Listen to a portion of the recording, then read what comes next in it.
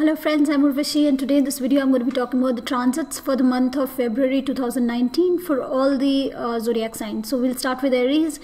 So this month is looking great. Right in the first week, around the 5th of this month, the ascendant lord Mars is going to come in the ascendant. So Mars is going to come to the first house, to the sign of Aries. Mars is going to be in its Mool Trikon sign. So your guardian angel is back on track, is going to be where it should be always. And in the 10th house we have Sun and Mercury. So that's again looking really good. Sun in the 10th house with Mercury, of course, along with Ketu. In the 9th house we're going to have Venus and Saturn. The 8th house is still Jupiter. Rahu is in the 4th house. Ketu, like I said, is in the 10th house with Sun and Mercury. So this month is actually looking better than the last few months. Really for Aries. After the 5th, the ascendant lord is going to be in the ascendant. Before the 5th, of course, the ascendant lord Mars is still going to be in the 12th house. So yes, lots of effort, lots of struggle, lots of expenditure of your energy, and you may not be getting a lot of results. You may not have gotten a lot of results in the last 1 month or so, but this month you're going to start feeling very confident. You're going to be feeling very, you're going to be wanting to take a lot of initiative. You're going to feel confident and strong and communicative. There's going to be a lot of communication in your workplace. There could be a lot of communication related to some government agencies. There could be, the signing of a contract. If you've been looking to do that, you could be signing some kind of a contract this month. There could be many of you who've been looking for some kind of a business partnership, or to start some kind of a business venture where you're expecting others to support and help you. That could be initiated this month. Once you have, after about the 5th, you could initiate some kind of a business venture where you could have a tie-up, the signing of a contract, a new business deal. So that could be happening for you this month. But depending again on the promise of your natal chart, the transit is looking great. Depending on the promise of your natal chart, if there is some affliction, then this transaction could go wrong, depending on your dasha, depending on your natal chart. Because Ketu is still in the picture, we still have Ketu in the 10th house with Sun and Mercury, but the distance is quite a bit now between these planets. The conjunction is not very close, but again, depending on your dasha, depending on the promise in your chart, depending on the kind of planets you have in the 10th house. So we already have Ketu there, one malefic. We have Sun there, which is a very, very strict planet, transiting your 10th house. So things are looking good in transit. But like I said, if there is some major affliction in the 10th house for you in your natal chart, and the dasha isn't very supportive, be very careful about your public image. Be very careful about any contracts, anything that you're going to be signing this month. Relationships are not looking that great this month. Be very careful. The latter half of this month, especially after, let's say, the 24th, 25th of this month, those people who are looking for a relationship may find somebody in the office, but this may not turn out to be very productive for you. So a little bit of a strain, little bit of a distance in relationship. You would be very interested in, taking up some kind of an education related to different cultures, different religions. So that is the theme this month. You would be interested in that kind of a thing. You would feel very ambitious in the latter half of this month. And there could be a status change, there could be a change in position, there could be a gain of status, promotion this month, especially those people who are expecting it, and the promise is there in your chart. The dasha is favorable because Sun, Mercury are transiting the 10th house, and then they together move to the 11th house for the rest of this month, which is really looking good. It is only after the 25th that Mercury will be moving to the 12th house. So then there could be a lot of wasteful expenditure. That part of this month is also looking good for those people who are involved in some kind of a creative project. So the the end part of February is looking good if you are interested in some kind of a creative project.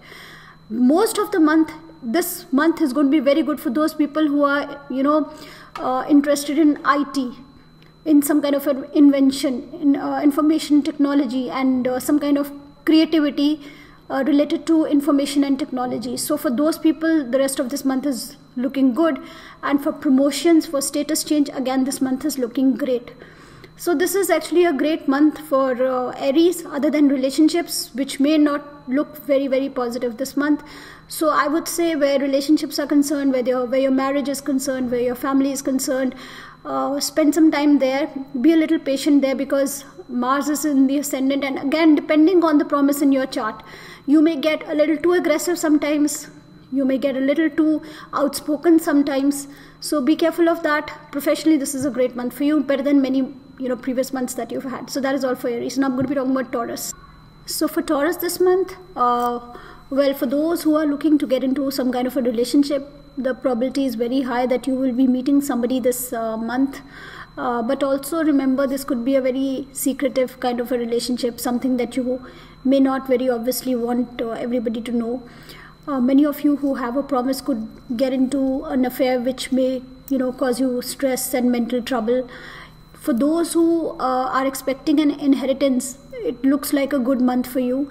For those who are expecting gains through a partnership, again, a good month for you. You will be gaining through a partnership. You will be gaining through your spouse's money. You would be gaining through income that your spouse brings in. Your own health is not looking so good this month. Do take care of your health. You would be very, very interested in other cultures, religions, philosophy, higher education. Many of you would be traveling for education. Many of you would be joining some kind of a university this month. Maybe even in a foreign country where you'd like to take some kind of an course, some kind of a education that you've been wanting to do for quite a while. Your fifth lord and your second lord is in the 9th house with the planet Sun. So many of you would be joining some kind of university. Many of you would be traveling abroad. Many of you would like to communicate about religion, philosophy, cultures. And then in the latter part of this month, it's really looking good for any kind of a promotion, any gains through government, any tie-ups you want to do, since Jupiter is also in your 7th house. So you're very open to business opportunities, new business ventures. And in the latter half of this month, after the 15th of this month, once Sun and Mercury have moved into your 10th house, you could be starting some kind of a new project. You could be doing some kind of a new tie-up. But do be very, very careful, because Venus is afflicted in the 8th house right now. Venus is with the planet Saturn. So Venus is also our luxury and wealth and all that. So be very careful where you're investing. So, and then Venus of course moves into your 9th house, but there it's going to be conjunct with Ketu. So you got to be extra cautious about where you are investing, where you're spending your money. But this month, definitely the latter half is looking great, especially for service people. For people who want to, who are into the communication line, for people who are into some kind of an invention, IT, for IT people, it's again looking a great month, especially the last part of this month. For the IT people, it's looking a great month. For people who are thinking of expanding their network circle, again, it's a great month for all of you. So you're going to be kind of expanding your network circle, meeting a lot of new people by the end of this month. And you're going to be very communicative. You're going to be partying quite a bit. So good month for the zodiac sign of Taurus also. Financially looking great this month. Health is one issue you need to be careful about. And the kind of relationships you enter into, be very careful about that, because that is the area that could give you some kind of a trouble this month. So that is all for Taurus. We'll now be talking about Gemini. For Gemini, again, this is looking like a great month, especially for relationships. Those people who've been wanting to enter some kind of a relationship, you probably will get into some kind of a relationship. You're going to be very conscious of your public image. You're going to be working on your public image. You're going to be meeting a lot of, especially ladies, and you're going to be interacting with a lot of ladies this month, and you're going to be very conscious of your public image, and you're going to feel very ambitious, and there could be some kind of a new project, a new business that you may want to start this month.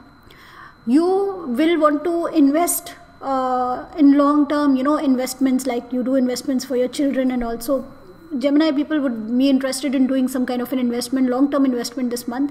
You would also be interested in speculation a little bit, especially if you have the promise in your chart. You would be interested in speculation. You would be interested in doing long-term investments. You would be interested in communicating about, your insurances, your medical insurance, your health insurance. You would be discussing that with your partner quite a bit this month, and you would plan those things out for yourself. Those interested in astrology would be more communicative. Any kind of an occult, any kind of a hidden science, you'd be more communicative about all that. In the second half of this month, you could take up some kind of a educational course, some kind of a higher education. There you would become more communicative about philosophy, religion, other cultures, and you could want to take up some kind of a higher education or course with a university, or you could be traveling long distance for some kind of education and course. So you could be moving away from home, or temporarily you could be going away from home this 1 month. That is how this month is going to unfold for you. For those who are looking for a relationship, the first half of the month is definitely better than the second half of the month. Relationships that you may enter in the second half of the month may not last too long. They would last for about a month and a half, and then they would kind of fizzle out. Those relationships would be very more connected to your sexual interests. They would not be long lasting kind of relationships. Also, those expecting some kind of an inheritance or some kind of legacy or something from insurance, or gains through other people's money, gains through your spouse's money, so that all could be happening for you this month. So this is again a good month for Gemini as well. The last part of this month, right, the last 5-7 days of this month, you would become very communicative. If you have something to do with the government, something to do with the authorities, you would become more communicative about that. You would be more into public relations this month. So this month is all about public relations, education, insurances. Do take care of your health. Especially the early part of this month, take care of your health. Your health could definitely be in trouble. Don't be casual about health this month. Sudden hidden agendas could come up. So, and also do be careful about whatever investments you're planning to do. Have your chart assessed, your natal chart assessed, and only then go ahead with that. I'm not suggesting that you do it. I'm just telling you that you would be interested in that kind of a thing this month. So good month for Gemini as well. Not talking about Cancer. Well, for Cancer, we still have Rahu in the ascendant, Ketu in the 7th house, which is going to be conjunct Sun and Mercury for the first half of this month. Saturn is in the 6th house. In the 5th house, we still have Jupiter, and the planet Mars is going to move into your 10th house by the 5th, 6th of this month, and it's going to be there for most of this month. So let's see what this month looks like. For this month, Cancerians are going to feel very ambitious, are going to be very focused about status, name, fame, about growth, about profession. So much so that there could be an amount of ego that Cancerians feel this month. They may feel overconfident and egoistic, and even dominating others sometimes in order to achieve their interests, their goals. They may sometimes not consider other people's interests, and they may be in too much of a hurry to achieve their goals and targets this month. Also for Cancer people this month, romance is not looking that great. This is not going to be one of those romantic months for you. You're going to be focused on, enhancing or improving your daily routine. You're going to be focused on, talking to your boss about increasing your salary, as it is the months of March, April are coming when we have the annual reviews. In India, at least, we have them in March, April. So you would be communicating with your boss, to improve your work environment, to enhance or give you a good bonus or give you a good hike this month. You would be more focused about your public image. You would be interacting more with people. If there is some kind of a contract or a deal that you got to sign, that could be happening this month for you. For those that are looking for some kind of a relationship, it's only by the end of this month that you could be, meeting somebody after the 25th of this month.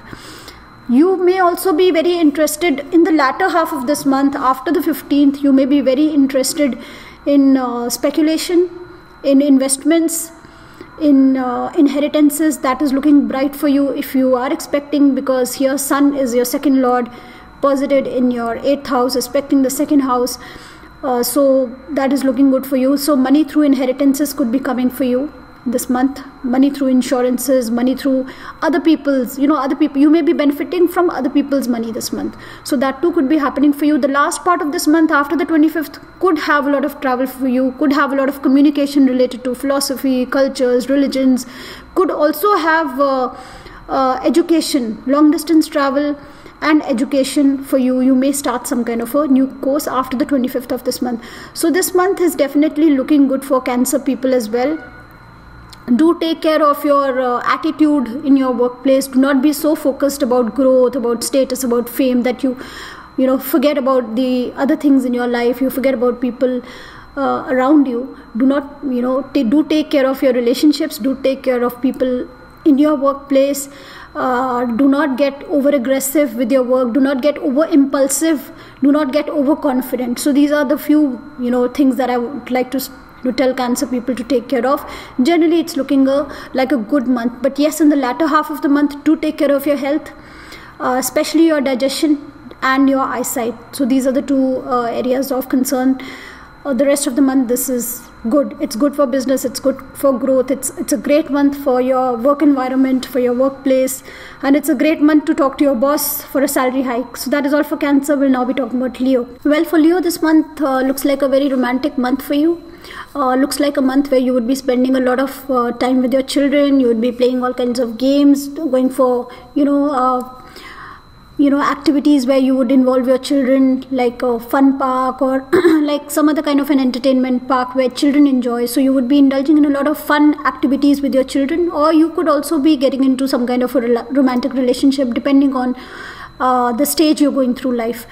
Also, this month your focus is going to be on your health. Very much you're going to be concerned about your health. You may be traveling for some health issue. You may have to travel a bit for that. You would be concerned about your diet, about your fitness. You would be focusing your energy and your communication all related to your work. You would want to improve your work environment. You would want to be more communicative with your co-workers. Your boss, your superiors would be favorable for you. They would prove to be beneficial for you. You would get some kind of a growth, some kind of a bonus this month, which if it has been due, you probably will get it this month. So health is one concern area for you. But don't get so focused on, just improving things in your workplace that somehow, sometimes you may tend to trample on the interests of your co-workers. You may be so concerned about your own interests that sometimes in this transit, we tend to trample upon other people's interests, other people who are working with us. So take care of that aspect of your life. This transit is also very good, especially the latter half of this month. This month is very good for any kind of public relation, any kind of negotiation, bargaining, any deals that you need to sign. So for all that, for your public image, you would be more communicative with people. For a public relation person, this is like a great month for you. Also this month, your ego may somehow be connected to your viewpoint. That is also very strongly etched for you this month. You may get egoistic where your viewpoint is concerned. Whatever your view, your philosophy, your ideas are, you may get a little egoistic about that, and sometimes we tend to end up making enemies because of that. So be a little more open where your viewpoint and others' viewpoint is concerned. Don't bring your ego in. Don't get hung up with your own ideas. Everybody has their own ideas. So that is the one negative of this month. Long distance travel, do be careful about. Depending on your dasha, there could be minor accidents and minor mishaps that you may have to go through if you're traveling long distance. So depending on your dasha, the promise of your chart, so this transit can also prove to have that for you as well. Generally it's going to be a good month for you because Jupiter is now like in one of your Kendra houses. You may have some kind of a new opportunity in your workplace. Your 9th lord is also very well placed in the 9th house. Just do not get too egoistic, do not get too hung up, do not get too self-obsessed where your work is concerned, where your public image and your growth is concerned, that sometimes you tend to you may end up ignoring other people's interests in your workplace. You will be more communicative with your business partners, with your spouse. So that is all looking good for you. Business, it's a time for growth for business. For Virgo people, well, this month is going to be great for those people who are into speculation, but I'm not saying that you do it. Please have your natal charts assessed if you really want to get into something like that. The transit is favorable, but the promise in your chart and the dasha is also very important. So the transit is favorable for those people who are interested in speculation and those that are interested in child psychology. Also, it's a great month. You would be more communicative this month about your thoughts. You would be less of a hearer. You would be more of a communicator, a talker. You would want to share your thoughts with everybody. You would be more interested in games, sports, entertainment, spending time with children. You would be more romantic this month. Those that want to get into a relationship, you probably would, get into a romantic relationship. And this could be a relationship that could, quickly turn into a sexual relationship as well. For those that want children, again, it's a great month. If you want a child, it's a great month. So good month for Virgo that way. The second half of the month is going to be more focused towards your work environment, your workplace, your health. You're going to maybe travel a little bit for health issues. You're going to be more focused about your diet. Your health routine and diet is going to be very important for you this month. You would want to clarify all the clutter in your workplace. You would want to improve your work environment. Your seniors, your superiors would be very impressed with your work. If those that are expecting some kind of a growth promotion, great. The second half of this month is looking great for that. It's a good month for public relation, for negotiation, bargaining. The last part, just the last 5 days are good month. It's a good time. If you want to buy something, you want to negotiate, you want to bargain, it's a good month for you people as well. This month you would want to be spending more time at home. For those people who are interested in interior designing, those that deal in cars, or those that are into real estate, it's going to be a booming month for you people also. This month is looking good for you. Some of you may tend to gain weight. Some of you may tend to your health would be questionable because of bad food habits, because of a little bit of a sedentary lifestyle.